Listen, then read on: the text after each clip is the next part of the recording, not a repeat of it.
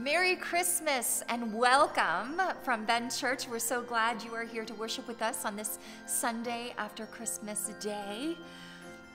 We believe that everyone is beloved of God, and so wherever you are on your journey in faith, you're welcome and beloved here at Ben Church. Today we're going to talk about dwelling. Developed in the 14th century, the word dwell became known as a lingering or abiding. It had connections to inhabit, another word developed at that time. And after our Advent season of focusing on housing the holy, how will we linger and abide in this habit of hospitality? What habits did you invite into your heart in this season that you desire to take with you into this new year? And how might we sustain the dwelling places that feed, house, and clothe those who need it most? Join us.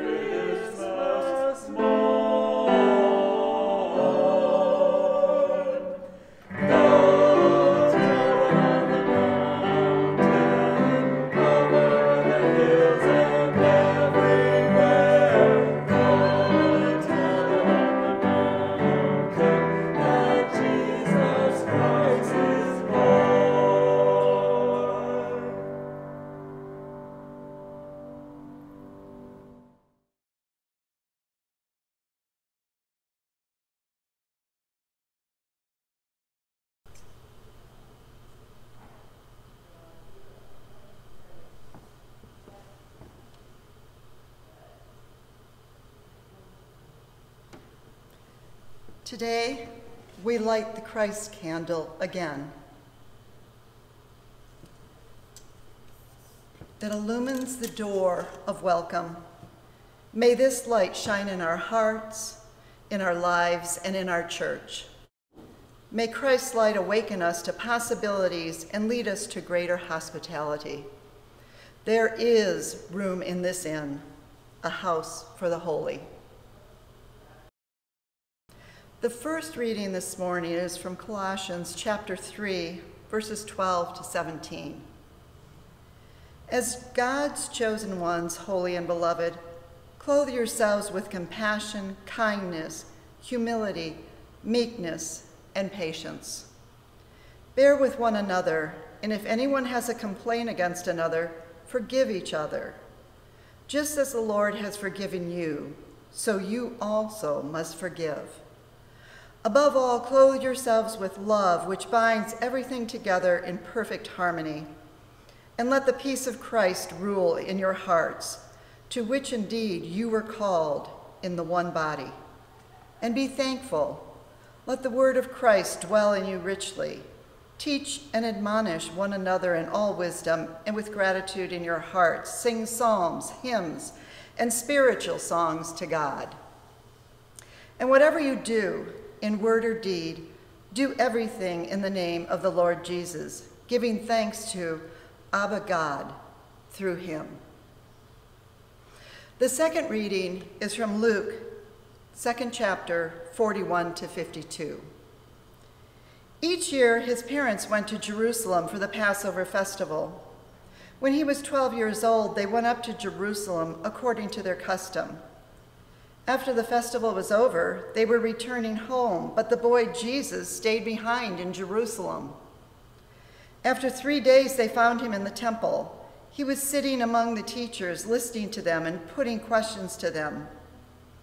Everyone who heard him was amazed by his understanding and his answers. When his parents saw him, they were shocked. His mother said, "Child, why have you treated us like this? Listen, your father and I have been worried. We've been looking for you." Jesus replied, "Why were you looking for me? Didn't you know that it was necessary for me to be in my Father's house?" But they didn't understand what he said to them. Jesus went down to Nazareth with them and was obedient to them. His mother cherished every word in her heart. Jesus matured in wisdom and years, and in favor with God and with people.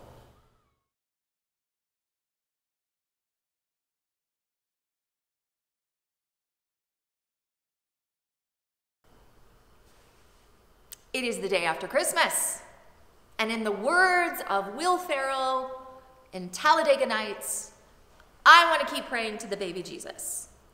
But what do we get? Adolescent Jesus. And he sounds just like a teenager, y'all. No offense to any teenagers, but seriously, he's annoying. The family has just been to Jerusalem for their yearly vacation for the Passover, and everyone, the whole extended family and group of friends, are heading back home and have been on the road for an entire day when they look around and are like, "Oh, where's Jesus?" And every time I read this, I always get that picture of the family in Home Alone when they realize their son isn't with them. Do you have him? I thought you had him. Ah! So they run back home to Jerusalem, and it takes them 3 days to find him. 3 days of horror, 3 days of not knowing whether your beloved son is alive or dead. And when they find him, they lay into him. Why? Why have you treated us like this? Your father and I have been sick with worry. And he answers, "Why were you searching for me? Did you not know that I must be in my Father's house?" Let me just state that that would not have flown as an answer in my house growing up. I mean, can you imagine what Mary and Joseph must have been feeling? 3 days of searching, and then you find him in the temple and he's just fine. You know those warring feelings in your heart, torn between wanting to break down in tears of joy and laughter that your son was alive, and then also wanting to strangle him for putting you through 3 days of hell on earth. And he answers, "Why were you afraid? I'm here with God." Why was I afraid? Ha! Well, I thought maybe you might be at the bottom of a ditch or with a slave dealer. I can imagine a number of places where you could have been. Yes, I was afraid. Scripture says that his parents did not understand, but that Mary treasured these things in her heart.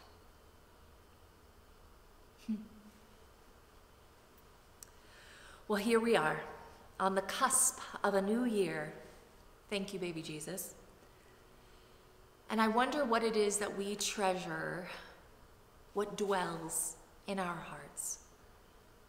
and also what we are willing to let go of as we move into a new year. What fears are reasonable and what fears hold us back? What abides here? Because I think, like Mary and Joseph, like people of every age, what we treasure most are our young, our children.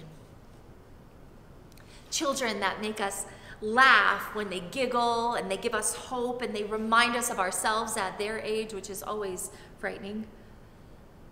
Children are our greatest joys, and you don't have to be a parent to feel that. In fact, one of my greatest joys in life right now is when I get to hold a baby in this congregation. They are just so squishy and sweet, and they smell so good. And when they don't smell good, or when they look the slightest bit upset, I just hand them back to their parents. Pure bliss. Other people's children. So the worst thing that can happen, the very worst thing, so bad that we don't talk about it unless we absolutely have to, is the death of a child. Not because we don't feel for those who have suffered the death of a child, but because it is too dear, it is too hard to even contemplate thinking about the loss of our children. It's not right. We're supposed to die first. And Jesus says, "Why were you so afraid? I am here with my Father." The good news can be so hard. I think that part of what gets me so angry about this text when I read it is that Jesus is right. Even as a teenager, Jesus is there to remind us to stop being so afraid. God is with us, and Jesus will go on telling us this his entire life. Sometimes he will say it outright. In Luke chapter 12, he will say, "Therefore I tell you, do not worry about your life, what you will eat, or about your body, what you will wear. For life is more than food, and your body is more than clothing." But you know, if you've read the Gospels, that underneath so many of his teaching is this theme of not being afraid. In chapter 10 of Luke, the story of the Samaritan who helped the stranger when the religious people would not. Don't be afraid of strangers. Just don't be afraid. Mary treasured all of these things in her heart. What did she allow to dwell there, and what did she let go of? Because I want to be like Mary. She must have been so afraid, and she must have had to just let go of that fear.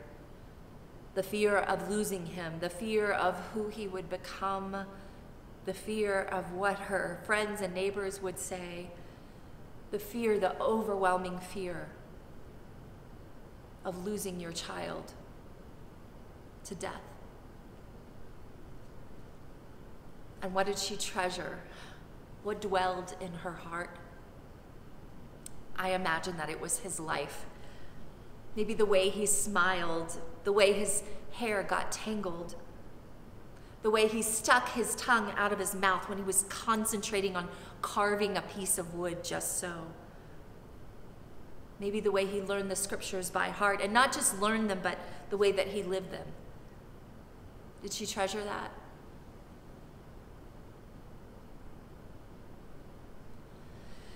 In this season of joy and laughter and hope and fear and mourning, I keep thinking of what we as a people treasure and what we are willing to let go of. The day I finished writing this sermon was the 9th anniversary of the killing of 20 children and 6 adults at Sandy Hook Elementary School in Newtown, Connecticut. You remember, 2012. And I think about the fear that was realized, and I wonder about the fear that causes someone to want to own assault weapons. Now, I was raised mostly in Texas. I went out on deer leases any number of times. I'm a terrible shot, but I'm not in any way against owning a gun or hunting. But I wonder why we need weapons and artillery that are only for killing people quickly in our homes. I wonder what we are afraid of that makes us long for weapons like that in our homes, in our country, especially for people who call themselves Christians, because we have no reason to fear. What is death to us? We are people of the resurrection. We are Easter people. What do we treasure? What is dwelling in our hearts? Because it's not supposed to be fear. And it is not supposed to be things either. If all we can think about when we remember this Christmas is that ring or rug or any other thing, then we have missed it. We've missed the message of Christmas. We've missed the gift. Because the good news is, the treasure that we were given is that we don't have to be afraid, friends. Death is certain, and it is not the worst thing that can happen. The worst thing that can happen is to live our lives treasuring the wrong things, not loving our neighbors. The worst thing is to live a life with no meaning, not caring for others, not diving in and participating in this crazy, exciting, sad, and glorious opportunity of life that God has given us. The good news is that God came, God took on human flesh and learned what it was to be one of us. He was one without fear. Is that why he was one without sin? One who died, one who was crucified on a cross and who turned what was a shameful death into a glorious resurrection, because God is with us. In our sorrows, God is with us. In our triumphs, God is with us. In life, in death, in life beyond death, God is with us. We are never alone. We have nothing to be afraid of. In the name of the Father, and of the Son, and of the Holy Spirit, one God, Mother of us all. Amen.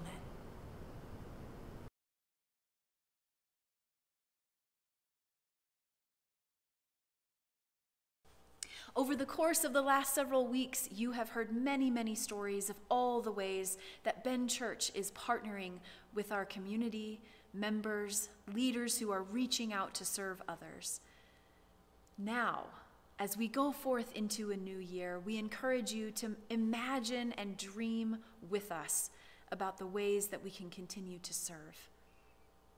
Thank you also for your continued support of Ben Church through your giving. There are two ways to give in this time. You can utilize our e-offering, which you can find on our website. You are also always welcome to send a check to the secure mailbox at the church.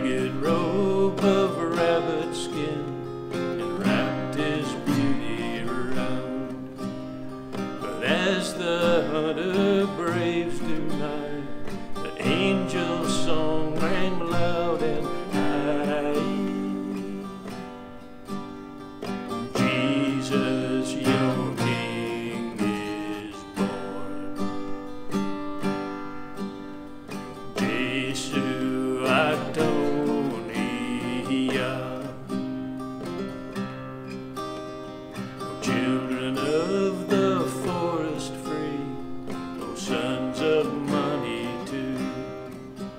A holy child of earth and heaven is born today for you.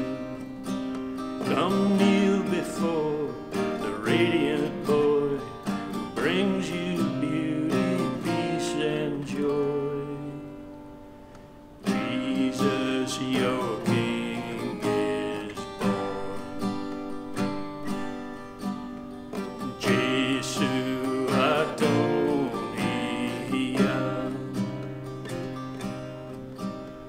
The early moon of winter time, it's not so round and fair as was the ring of glory on the helpless infant there. The chiefs from far before him knelt, and gifts of fox and beaver pelt. Jesus, your King is born. Jesu Adonia.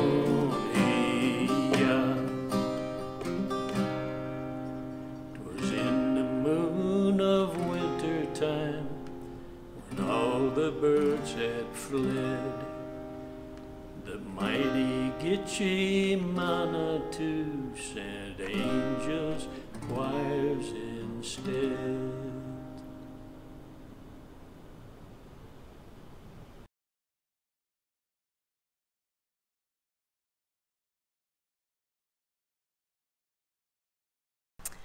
We end our Advent Christmas worship series with one last Christmas carol, and this one is truly about Christmas Day. Good Christian Friends Rejoice is a medieval carol that would have been used for folk dancing rather than Mass, a more boisterous piece and praise of the newborn child than was permitted in worship at the time. It was written in Latin and German, and the original Latin reveals the heart of this song. In sweet jubilation, now sing and be joyful. The joy of our hearts lies in a manger, and shined like the sun in the lap of his mother, Alpha and Omega, beginning and end. Let us remember that the joy of our hearts lies in the simplest of mangers. May our church be a lap of the mother for those who need it most.